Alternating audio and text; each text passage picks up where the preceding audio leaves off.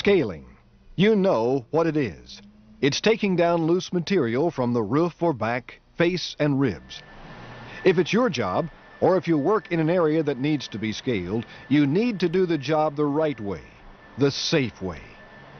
This videotape is to remind you of some of the safety procedures and common sense practices when working in areas where scaling is routine.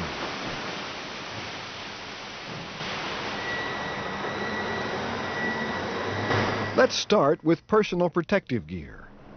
Besides a hard hat, safety glasses must be worn to protect you from possible flying chips. And don't forget gloves. They help a lot. If you work on any type of reach machine, you must use a safety line. Inspect it and attach it properly. Boots are important. Steel-toe shoes are a must, and rubber boots are best for wet conditions. If you are a hand scaler, inspect your pry bar for any damage or excessive wear and tear.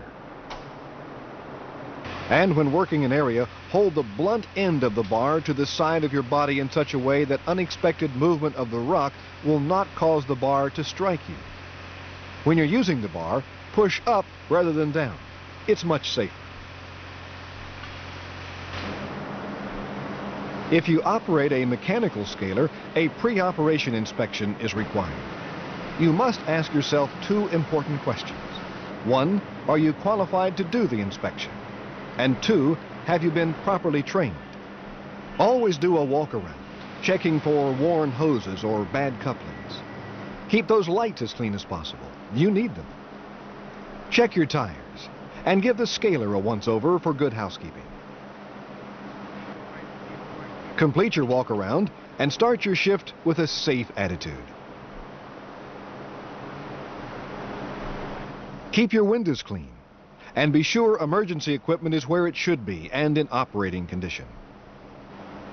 Windshield wipers and lights must function properly.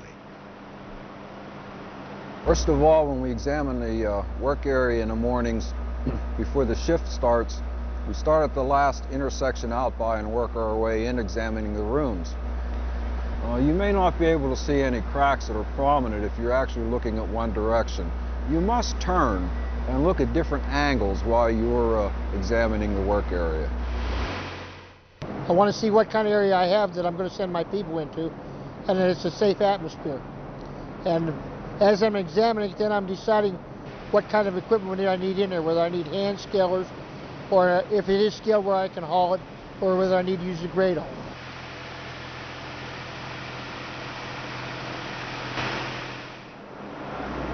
I come in every morning at 5 o'clock in the morning and I pull my pre-shift.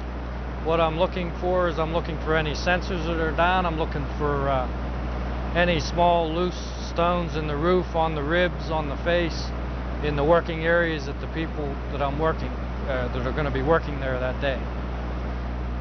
After I'm done with my pre-shift on the faces, then I'll check my runways, escape ways, and I'll also, your pre-shift never ends. Your pre-shift runs from the time you get to work until the time you go home. You're never done with your pre-shift. You're always checking a room because through the day people are going to be moving into other rooms or other face areas, so you must keep checking as the day goes on. As you work, always scale the roof, then the ribs, and then the face. This is the safest way to scale an area.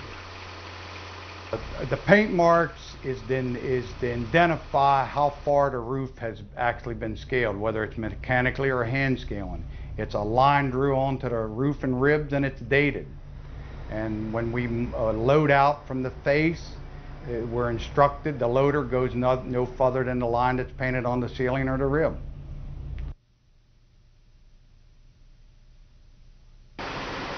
The monitors, any questions regarding roof control or scalings, is immediately they call their supervisor. I mean, if it's a questionable stone, we have a staff of very experienced supervisors here. They come down and will personally get in the basket and investigate it. As you sound the roof, there's quite a noticeable difference between the solid ring of good roof and the drummy thud of loose roof.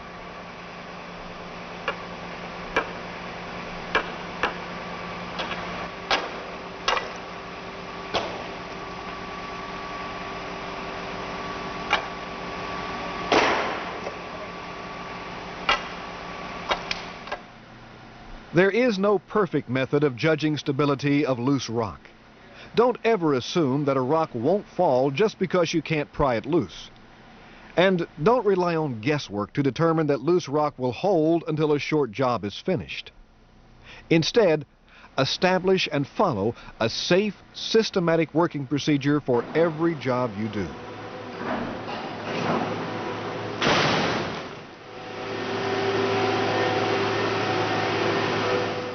Your knowledge and ability to detect unstable conditions is important. As a matter of fact, your life may depend on it. So as you work each individual new area, do a visual inspection of the area. It's for your own safety.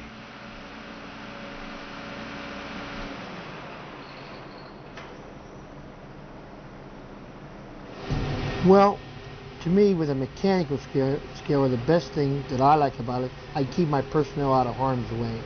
To be honest with you, if something comes down on the machine, I don't like it, but I can repair it. I can't repair one of my people. My people are very important to me. What I really like is where we used to mark it by hand, as I was telling you, and had to go in and wedge and sledge it down. We mark it by hand now, and then bring the grade all in and take it down.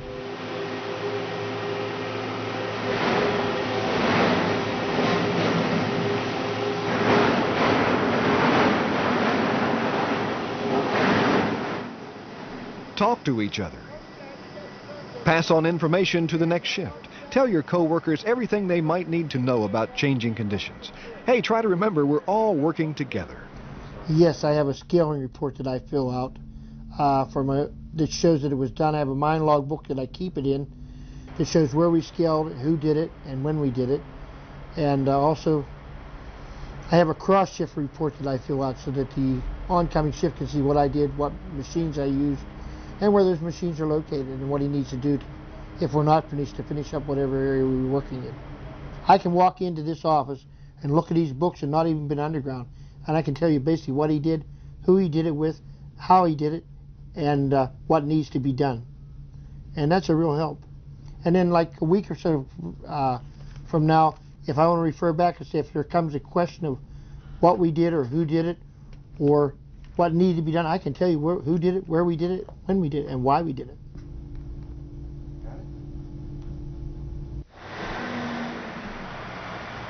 Two areas we should not neglect are unworked areas and sensor stations, which visually alert us to dangerous roof.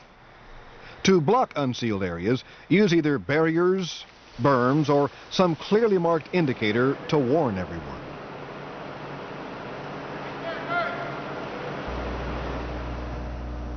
Okay, we put sensors in here, here, here. If there's any movement between the bottom of the hole where the pins are anchored and the anchors at the top at 4.5 feet to 5 feet, the flag will drop.